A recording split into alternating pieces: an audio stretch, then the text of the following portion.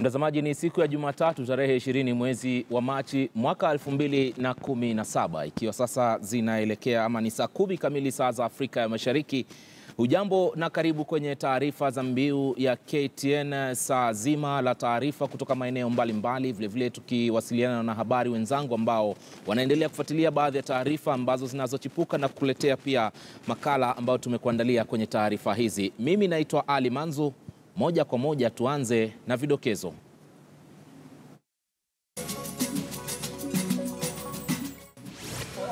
Wenyeji wa mkia mauti huko Kisumu pale mwili wa mwanamume mmoja ulipopatikana ukining'inia ndani ya choo eneo la Jua Kali. Maseneta na wawakilishi wadi kote nchini wakongamana huko Mombasa kujadili ufanisi na hata changamoto za serikali za ugatuzi. Jeshi la nchi kavu lajiandaa kuelekea kaunti za Baringo, Elgeyo Marakwet, Pokot na Laikipia kufuatia agizo la rais baada ya utovu wa usalama kukithiri maeneo hayo.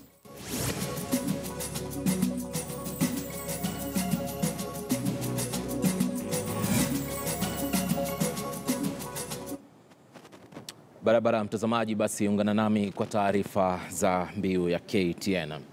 Wafanyikazi katika karakana za Jua Kali mjini Kisumu waliamkia mshangao wa kumpata mwanamume mwenye umri wa makamo akiwa amefariki ndani ya choo cha umma.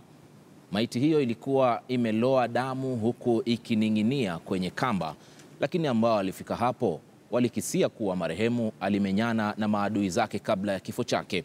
Vilevile mashuhuda wanadhani mtu huyo aliuawa kwingineko na kuletwa katika sehemu hiyo, kamba zikifanya ionekane kama alijitoa uhai. Polisi waliupeleka mwili huo hospitali ya rufaa ya Jaramogi Oginga Odinga kwa uchunguzi zaidi. So I think it has been a struggle with maybe some people. Then the swing is as if to swing the things of the people that he has committed suicide. So I don't think so. I think this guy has been beaten somewhere and brought to the toilets here. Taarifa zaidi mtazamaji tunaendelea kuzifuatilia kuhusiana na kisa hichi na zitakuja mwendo wa saa 1 kwenye KTN leo. Kwingineko, kikosi cha maafisa wa kulinda usalama kimetumwa sehemu ya Koma mpakani mwa kaunti za Samburu na Isiolo, ambako jana jioni watu 10 waliuawa kwenye ghasia kati ya wafugaji kutoka jamii za Borana na wa Samburu. Kulingana na kamishna mkuu wa kaunti ya Isiolo George Natembea, mtu mmoja kutoka jamii ya Wasamburu alijeruhiwa, huku idadi ya waliojeruhiwa kutoka jamii ya Waborana ikiwa bado haijajulikana. Maafisa wa usalama wanaendelea na operesheni yao kwenye vichaka katika sehemu hiyo. Pia inadaiwa kuwa vita hivyo vilianzishwa na wafugaji kutoka jamii ya Waborana katika kambi ya Wasamburu baada ya kukiuka kanuni za kuingia sehemu za malisho, sehemu ambao hawakustahili kulingana na maelewano ambao wamewekeana na wazee kutoka jamii hizo. Hii vita jana ilikuwa ni kwamba wafugaji basi wafugaji ni vijana tu kutoka katika jamii ya Borana walienda wakavamia wafugaji wa jamii ya Samburu. Na sababu ya kufanya hivyo ni kwamba walikuwa wanasema kwamba kwanza wataki jamii ya Samburu kuja lishe katika sehemu ya Komu, kwa sababu wanasema kwamba hiyo sehemu ndio wanatumia wakati wa kiangazi ilikuwa kikali, ndio wanaenda kulisha mifugo yao hapo. Kwa hivyo kama watakubali Wasamburu walishe pale wakati kiangazi kinakuwa kikali, watakosa mahali pa kulisha. Jambo la kushtua ni kwamba wale vijana walikuja na mapikipiki. Ni kama walikuwa wametoka sehemu mbalimbali za Merti na Karbatula na kuja kuvamia hawa. Lazima tuelewe ya kwamba sehemu hizi, sehemu ya Isiolo, sehemu ya Marsabit, sehemu ya Samburu, Laikipia na hizi northern counties, Garissa, Wajir ni dry areas, ni asal areas. Na kitega uchumi ya watu ya pande hii ni nomadic pastoralism. Watu wanatembea na mifugo.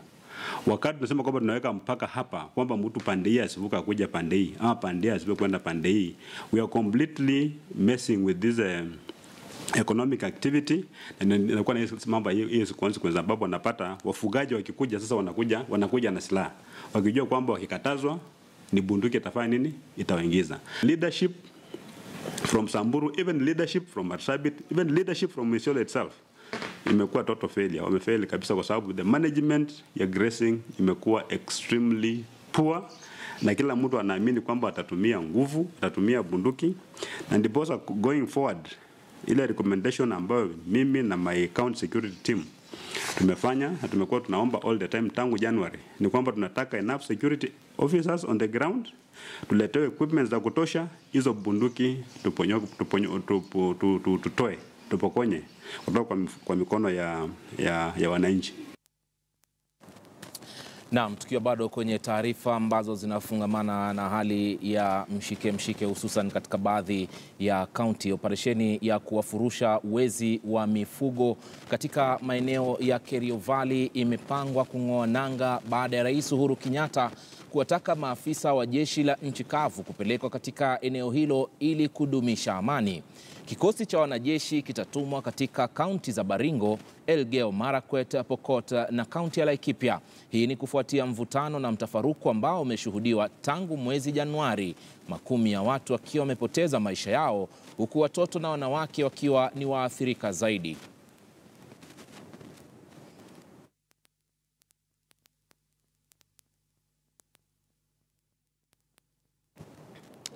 Naam, basi hivi sasa hebu tuungane naye kwa njia ya simu mwanahabari mwenzangu Elvis Kosgei ambaye yuko katika maeneo hayo na yanayolengwa kufanyiwa operesheni kali na wanajeshi, ili atuambie vipi wenyeji wameweza kupokea taarifa hizo, na je, wanajeshi wenyewe tayari wameshafika katika sehemu hiyo. Elvis Kosgei.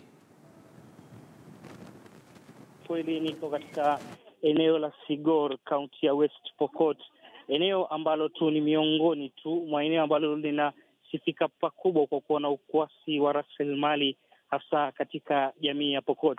Nia yetu labda kuu ya kuweza kuja huku ni kwamba jamii ya Pokot kwa muda mrefu umesingiziwa kwamba labda kwa njia moja ama nyingine imeweza kuhusika na baadhi ya mambo ambayo yamedaiwa kwa kiasi kikubwa. Lakini kwa hivi sasa eneo ambapo tupo tunaambiwa tu labda wale jeshi bado hawajaweza kuzama rasmi, manake wanaweza kutaarifiwa kuhusiana na jinsi eneo hili linavyokaa, ili ndio waweze kupata ile labda elimu ama maarifa tosha kuhusiana na eneo zima. Lakini kwa wenyeji wa maeneo haya wanadai kwamba lingekuwa jambo la busara endapo serikali ya Jubilee ingejaribu kuleta maendeleo katika maeneo kama hapa, badala ya kuwatumia maafisa wa KDF kama maafisa wa usalama katika kuwanyanyasa. Wanadai kwamba eneo la West Pokot pamoja na East Pokot ambayo ni eneo bunge la Siati ni kwamba kwa muda mrefu wametelekezwa labda na serikali ambazo zimekuwa na tangia enzi za istimari, ni kwamba maeneo haya yameweza kusalia nyuma. Kwa hiyo kama miradi mbalimbali ingeweza kuongezwa kama njia mojawapo tu ya kuhakikisha kwamba wanaotafutia njia mbadala ya kujitafutia pato, basi labda haya matatizo ambayo tunashuhudia kila kukicha huenda hatungeweza kupata. Vilevile kwamba asubuhi ya leo niliweza kuzungumza na mbunge wa Tiati ambaye pia ni mwenyekiti ambaye anashughulika na mambo ya usalama katika bunge, ambaye ni Asman Kamama, na alikuwa anasema kwamba rais alitoa agizo ambalo ni la maana, lakini maafisa ni kama wao wamegeuka na kuwa watu ambao wanatekeleza mambo bila kuzingatia ule ubinadamu. Mathalan alitaja eneo kama Loruk na eneo ambalo pia linaitwa Chepkalacha ambayo ni maeneo ambayo yapo katika eneo la Tiati, na akasema kwamba maafisa waliweza kwenda pale na wakaweza kuchoma nyumba na kuweza tu kuwanyanyasa wenyeji. Kwa hiyo alisema endapo operesheni hii itapaswa kuendelea, basi wale maafisa wanafaa kuifanya kwa njia nzuri. Vilevile itakuwa muhimu kutaja pia wenyeji hasa wa katika kaunti ya West Pokot na labda East Pokot wanadai kwamba wanakaribisha kwamba hiyo operesheni iendelee, lakini labda maafisa wa polisi wasiweze kuwanyang'anya zile silaha hatari ambazo wako nazo, maanake wanasema wanatumia hizo kuwachungia mifugo yao. Labda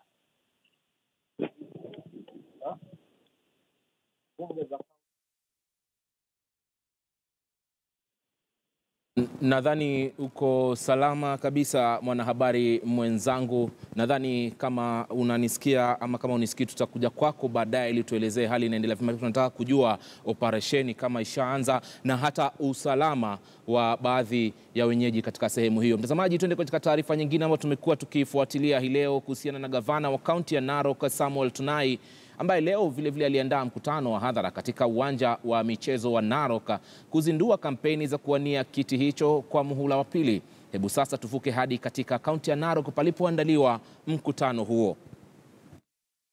Vile ilikuwa kabla sijachukua hatamu, serikali ya kaunti inaongoza. Mnajua ile mabarabara ambayo mmetengeneza hapa town, kweli ama sio kweli? Na ya mwisho hapa town, mnaona hii stadium ambayo iko hapa. Wakati tulichukua hatamu, hii stadium ilikuwako? Haikuwako, si namna hiyo.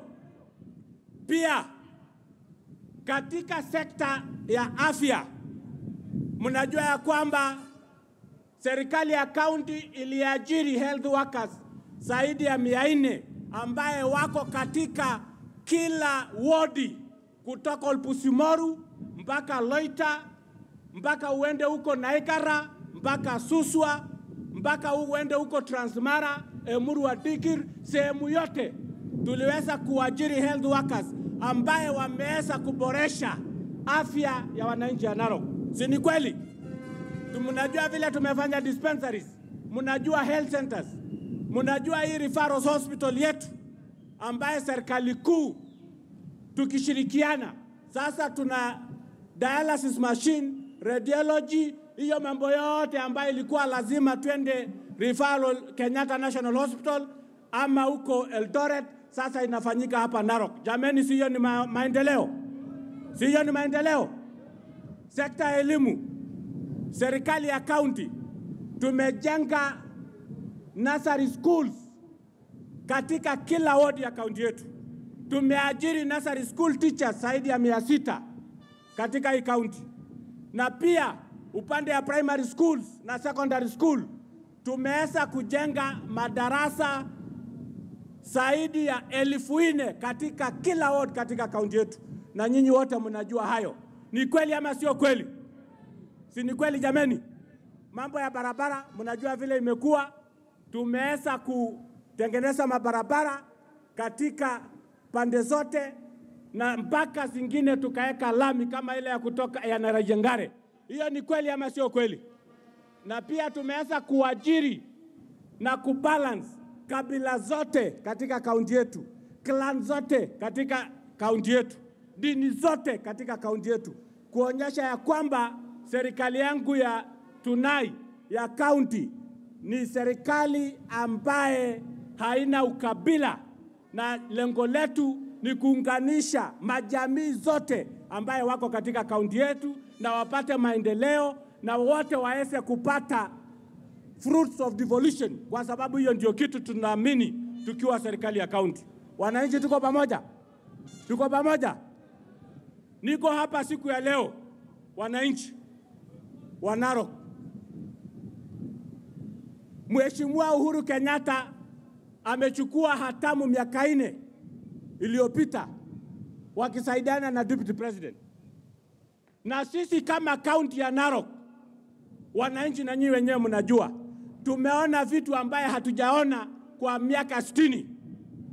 Sasa hivi vile tunazungumza, kuna contractor ambaye ameanza barabara kutoka hapa Narok mpaka Sikinani kuweka lami kilomita 84. Wananchi, hiyo ni kweli ama sio kweli? Miaka 60 tumeishi kuona hiyo.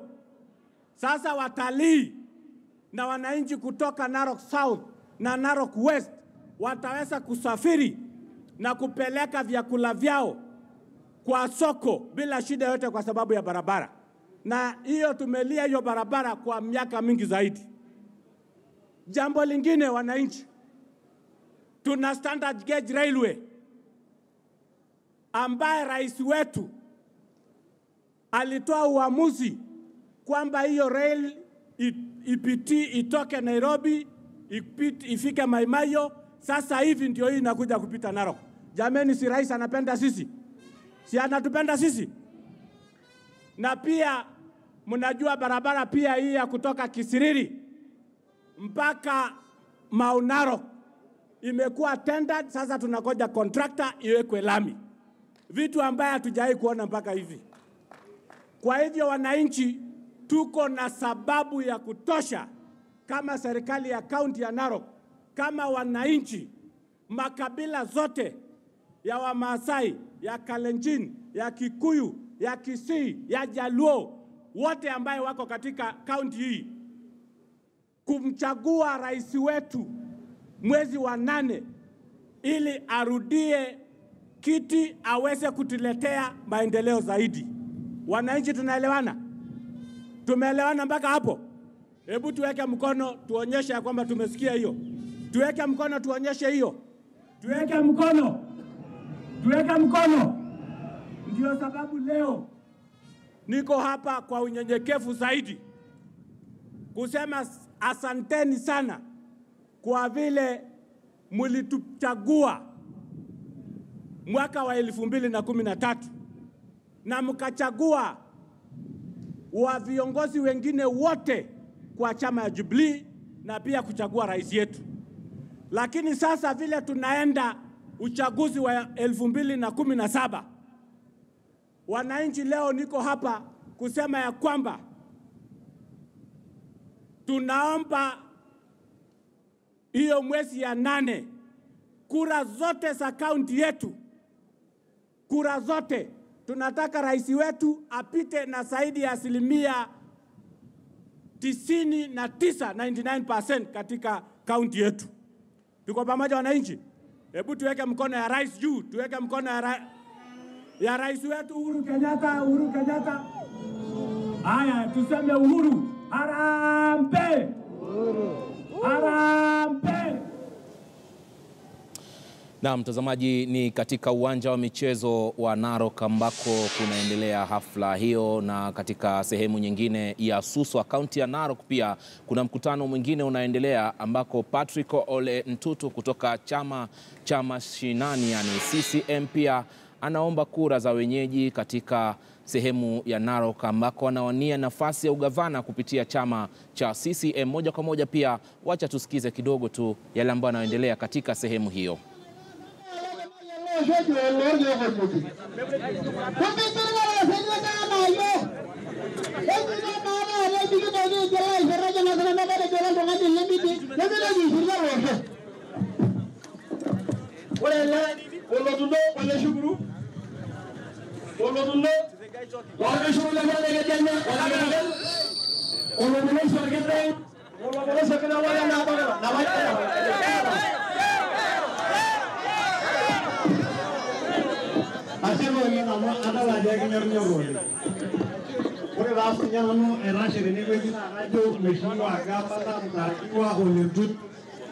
Mheshimiwa Governor Isaac Ruto, Orgasula Yulelewe, Mheshimiwa Lydia, women.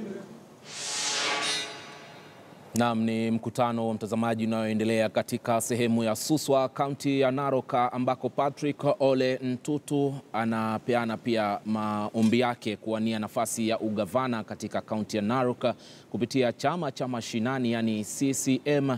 Hizi ni taarifa tu ambazo zinaendelea hivi sasa katika maeneo ya Narok kule katika uwanja wa michezo wa Narok ambao ulifunguliwa nadhani mapema wiki iliyopita, na pia katika sehemu ya Suswa tutaendelea kufuatilia taarifa hizo mtazamaji. Vile vile kwenye taarifa za Mbiu mtazamaji, hivi sasa kinachoendelea katika kaunti ya Mombasa ni mkutano ambao umewaleta pamoja wa maseneta kutoka maeneo mbalimbali kutoka kaunti mbalimbali ambao wanakutana katika hoteli moja eneo hilo, wakiwa na wawakilishi wadi kutoka maeneo mbalimbali ya taifa pia katika kaunti mbalimbali, wote wakiwa katika mkutano kuangazia kule ambako wametoka na kule ambako wanaelekea katika swala la ugatuzi. Hivyo basi sina budi ila kumpisha mwanahabari mwenzangu ambaye amefuatilia taarifa hizo, Francis Ontomwa akiwa katika kaunti ya Mombasa, tupashe na kinachoendelea hivi sasa. Naam, asante sana mwenzangu Manzu, na ni kweli bado tumekita kambi katika hoteli hii ya Paradise Pride Inn, ambayo ni hoteli ambayo ina mkutano huu au kongamano hili la pili la wawakilishi wa wadi na vile vile maseneta unaendelea. Na kama tunavyozungumza hivi sasa, ukiangalia picha ambazo tunazidi kuonyesha ni kuwa maandalizi yanaendelea wakati huu, wafanyikazi wa eneo hili wakiweza kupanga maandalizi yao kuhakikisha tu yako katika hali kabambe kabisa, kwa sababu kesho wanatarajia kuwa Rais Uhuru Kenyatta atakuwa akifika maeneo haya kuweza kufungua rasmi kongamano hili. Kwa hivyo ni mkutano ambao unaangaliwa kuwa utakuwa na umuhimu mkubwa sana, ukizingatia kuwa mkutano huu ni tathmini ya jinsi ugatuzi umekuwa ukiweza kufanyia Wakenya kazi, na ukizingatia zaidi kuwa ni miezi michache tu kabla ya uchaguzi mkuu kufanyika, inafanya kuwa kongamano hili kuweza kuwa na uzito na umuhimu mkubwa sana.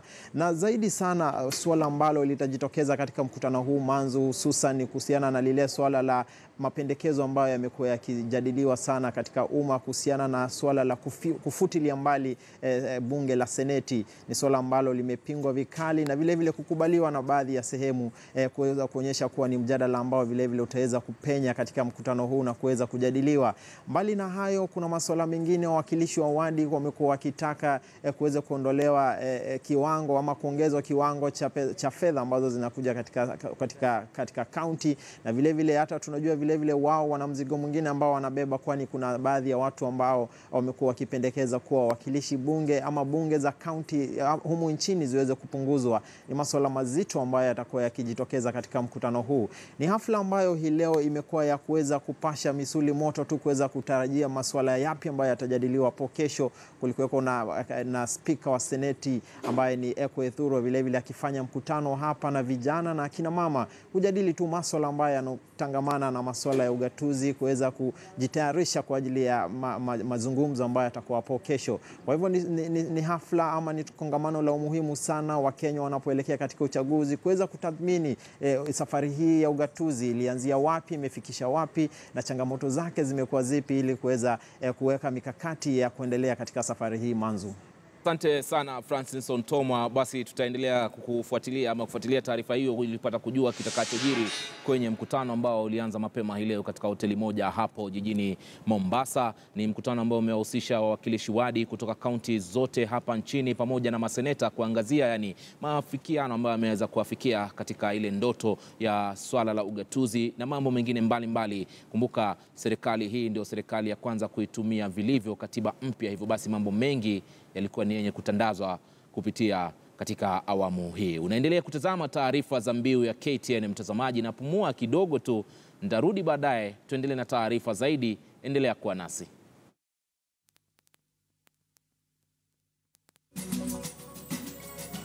Katika taarifa ambazo tumekuandalia, wakazi wa Tarbaj, kaunti ya Wajir, waendelea kutaabika na baa la njaa, wengi wakipoteza mifugo.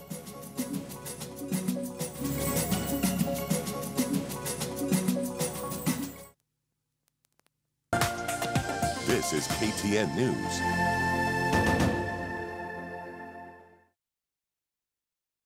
Sawa Family Bathing Soap is the ultimate bathing soap for your entire family's cleansing needs. Sawa is a value for money bar soap available in 4 variants: yellow, white, pink, and herbal. Moreover, Sawa soap lathers easily even in hard water, keeps you clean and fresh. It's long-lasting and available in 20 grams, 80 grams, 125 grams, and 250 grams.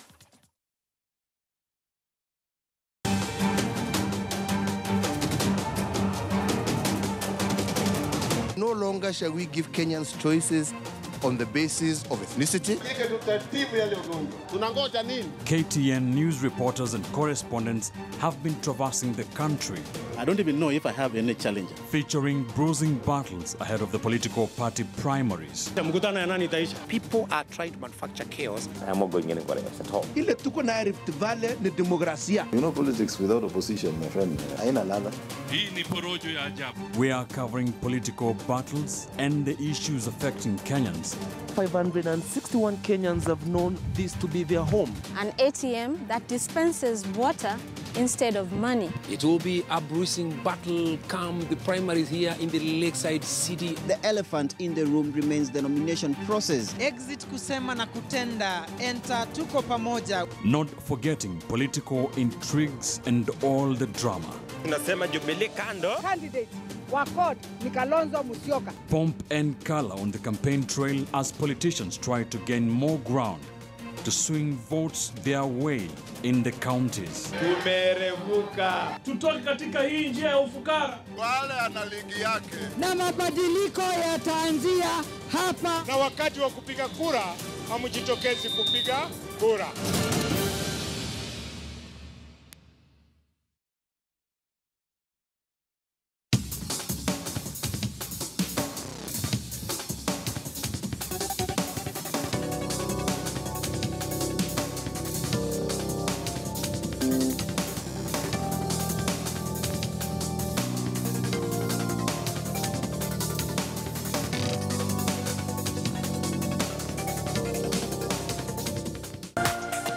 This is KTN News.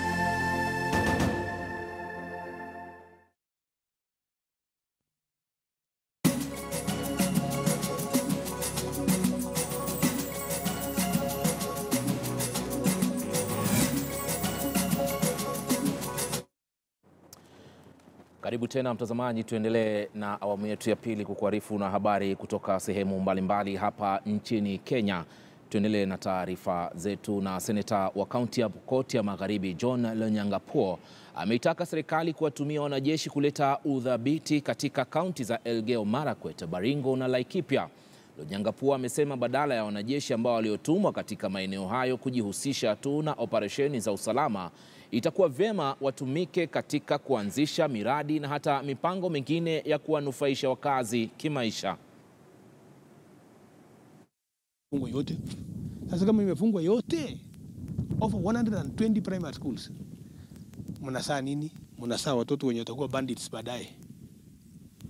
So kwanza viongozi waitane, namba mbili strategies ipatikane. Kuna peace champions wenye wako huko kwa Watuken wa Pokot, Elgeyo na Marakwet, they are known. Kuna pastors wanajulikana, wawe empowered.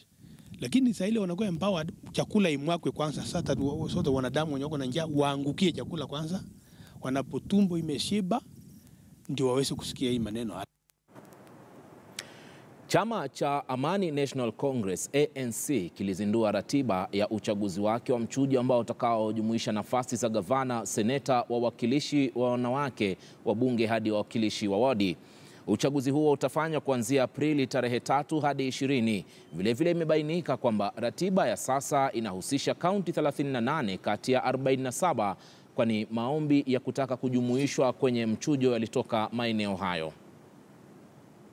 The dates for nominations in various counties have been staggered to enable candidates with petitions to file them with the Internal Disputes and Resolution Committee (IDRC) so that they can be heard and determined before the 26th of April 2017.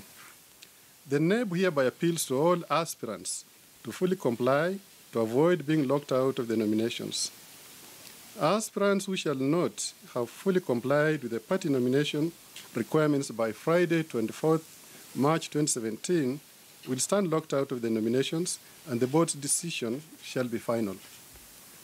The NEB will forward all the results of the nominated candidates to the ANC Secretariat by the 25th April 2017 so as to comply with the IBC deadline. This is what we have prepared as NEB for ANC. But consultations are going on, and ultimately there will be a date that will apply to all the 4 parties. Na chama cha KANU katika kaunti ya Garissa wameitaka afisi kuu ya chama hicho kuwa macho dhidi ya watu wanaodaiwa kuwa na njama ya kuvuruga shughuli za uteuzi chamani humo. Wakizungumza na wanahabari mjini Garissa, viongozi hao walidai kwamba baadhi ya watu wanaovigura vyama vyao na kuhamia KANU wanatumiwa na maadui wa chama hicho ili kuleta vurugu wakati wa kupiga kura za mchujo kwa wagombeaji. Sasa kuna chama kinaitwa Jubilee inaleta interference kwa chama cha KANU. Iko jamaa walileta kutoka nyuma, anaitwa Abdikarim Osman candidate. Sasa sisi tunawaambia KANU, kwa yeye ni mkubwa Gideon Moi, tumekataa Abdikarim candidate akue KANU. Tukiwa bado tuko kwenye masuala ya siasa, mbunge wa Runyenje za Cecily Mbarire amepuuzilia mbali madai ya vyama vingine katika kaunti ya Embu vinavyoegemea chama cha Jubilee kwamba vinamuunga mkono Rais Uhuru Kenyatta. Badala yake, Mbarire anayelenga kugombea nafasi ya ugavana kaunti ya Embu amevitaka vyama hivyo vikubali kumezwa na Jubilee. To come to Embu. We have PNU, we have Chap Chap, we have NAK Kenya. I only have one thing to say, that the people of Embu County know they want to be in government. And they know government is Jubilee. Government is not either of the other that have been mentioned. And so I want to say that Embu County is a county that knows what it means to be in government and wants to stay in government. And for that reason, we are not leaving Jubilee. The people of Embu are going to stay firmly in Jubilee. They know the difference of being in the opposition and being in government. Naam, kutoka kaunti ya Embu, mtazamaji, turudi tena katika kaunti ya Pokot ya Magharibi ambako viongozi kutoka katika sehemu hiyo wameitaka serikali ya Jubilee kuitekeleza kikamilifu manifesto yake kuhusu unyunyizaji wa mashamba ili kukabili ukame na baa la njaa katika sehemu hiyo. Seneta John Lonyangapuo anasema kwa zaidi ya miaka 50 sasa maeneo mengi nchini yamekuwa yakikumbwa na kiangazi, njaa na ukame, na hali hiyo imetokana na sera duni. Hii ukame, hatujaona ukame namna hii tangu ya kwamba nyasi inaweza potea mpaka wanyama wanashindwa cha kukula, especially in the White Islands upande wa Trans Nzoia pande hii na Greenland upande wa West Pokot kabla hatujaenda the Valley mali iko dry. Umeona maji yenye ng'ombe yetu na kung'ang'ana kukunywa imeisha. Umeona tumejaribu kupanda mahindi na chikakamua kutoka kwa chini na ng'ombe imekonda vilivyo. Hii ukame itamaliza watu ya Kenya, especially wale wanategemea mifugo. Na mtazamaji, bado tuko kwenye masuala ya ukame, na hali hiyo basi ya ukame pamoja na njaa katika kaunti ya Wajir sasa umeleta umaskini ambao utakaosalia kwenye historia ya kaskazini mashariki ya Kenya. Katika sehemu ya Tarbaj, kaunti ya Wajir, tayari mifugo kadhaa imefariki kwa kukosa nyasi na maji ya kutosha. Hatari hiyo pia sasa inawakodelea macho binadamu. Mwanahabari mwenzangu Hamza Yusuf alisafiri hadi katika sehemu ya Tarbaj, kaunti ya Wajir, na kuweza kutuandalia taarifa ifuatayo. Ajuza Halima Ibrahim ana miaka 98. Leo hii amejikokota kujiunga na mamia ya wafugaji wanaopata msaada kutoka kwa mwakilishi wa kaunti Fatuma Ibrahim ili kujiokoa kutokana na makali ya njaa yanayoshuhudiwa maeneo mengi barani Afrika. Kama wafugaji wengine, amepoteza mbuzi 43 kufuatia kiangazi cha muda mrefu. Kitinda mimba wake ambaye amesalia kama mlinzi wa pekee ana hofu ya watoto wake kupoteza uhai kutokana na baa la njaa. Hata tungejaribu kuhamia kwingine na hofia nipoteze watoto kwa barabara. Sijui tumepata laana hii kutoka wapi. Ndio baadhi ya fikra walizonazo wengi wao hapa. Walio na uwezo wa kujinusuru wamehama na mifugo kutafuta maeneo mbadala yenye lishe na maji. Sub-county ya Tarbaj iko na shida ya maji kwa sababu hawana maji, njaa mingi, iko na shida mingi sana.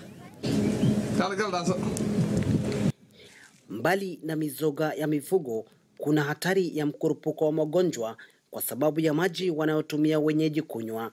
Ingawa misaada ya dharura imeanza kufikia baadhi yao, wanafahamu fika iwapo mvua haitanyesha kwa muda wa mwezi moja, basi ipo hofu ya kuangamia hata kwa binadamu. Hamza Yusuf, KTN News, Tarbaj katika kaunti ya Wajir. Bila shaka mtazamaji, hiyo ndiyo hali halisi katika baadhi ya maeneo kaskazini mashariki mwa Kenya. Mapema hii leo asubuhi nilikuwa katika sehemu ya Mandera pale, na mifugo haionekani, manake imesonga sehemu nje ya kaunti hiyo ama hata maeneo mengine kutafuta lishe na maji, ingawa wenyeji wanajaribu sana kuhakikisha kwamba hayo yanapatikana kwa mifugo yao ili kuwaondolea ile hasara kutokamana na mifugo hiyo kufariki katika maeneo mengi. Tumeweza kuripoti taarifa mbalimbali za mifugo kufariki, hususan sehemu za kaskazini mwa Kenya kule Mandera, Turkana, sehemu kama vile pia za Tana River na kadhalika, lakini tuna imani serikali kupitia idara ambayo inahusika na masuala ya mifugo pia imeingilia kati pamoja na mashirika ya kijamii, kwa mfano shirika la Msalaba Mwekundu, kuhakikisha kwamba wanaokoa hali na kuwakosesha hasara wafugaji, hususan katika maeneo yale, yaani wafugaji wana mifugo mingi ajabu. Unaendelea kutazama taarifa za Mbiu ya KTN alasiri hii mtazamaji, tutaendelea kuarifu na taarifa zaidi, lakini wacha tukupeleke tena katika kaunti ya Narok ambako hivi sasa kuna mkutano unaoendelea wa Jubilee kule. Samuel Tunai ambaye ndio gavana hivi sasa anaendelea kuwarai wenyeji kutokamana na ajenda yake ya maendeleo ambayo amewafanyia katika muda wa miaka 4 ili wampe tena fursa ya kuweza kumchagua mwaka huu baadaye kwenye uchaguzi mkuu mwezi Agosti. Hebu tusikize. Siasa ya migawanyiko haina nafasi, na hata hiyo team hawana pilot, hawana captain, hawana tanboy, sijui hiyo gari inaelekea wapi. Kwa hivyo mimi sitaki kusema kuzidi hapo. Mimi nimefurahi kufika hapa Narok na ninawaomba muunge mkono Tunai. Tuko pamoja? Harambee! Harambee! Jubilee! Jubilee! Wangapi wanasema wanapigia kura Jubilee? Weka mkono juu waone. Wewe nyinyi watu ya TV mnaweka namna hiyo. Mnaweka mimi na kura iko pande ile. Ndio wale watu wanasemanga hatuna wafuasi wa Jubilee, wajione mchana wasiwasi. Ama namna gani watu ya Narok?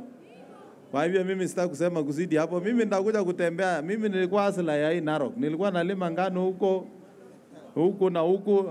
Hata wewe jamaa tulikuwa nakongoa na yeye mahindi kule Transmara, nimeona sura. Ile tractor sijauza boss, nitarudi nayo. Tuendelee na kazi. Kwa hivyo mimi natawatakia kila laheri na ninawakaribisha kule North Rift, pia Eldoret mtembee. Siku hizi pia huko ni city. Sawa sawa?